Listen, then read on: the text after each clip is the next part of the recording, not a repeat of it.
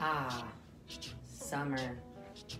What a perfect time for the beach, flip-flops, and of course, poems.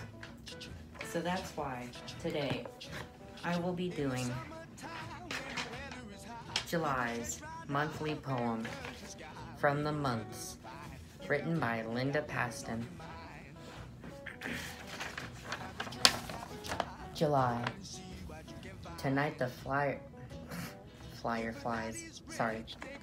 Tonight the fireflies light their brief candles in all the trees of summer.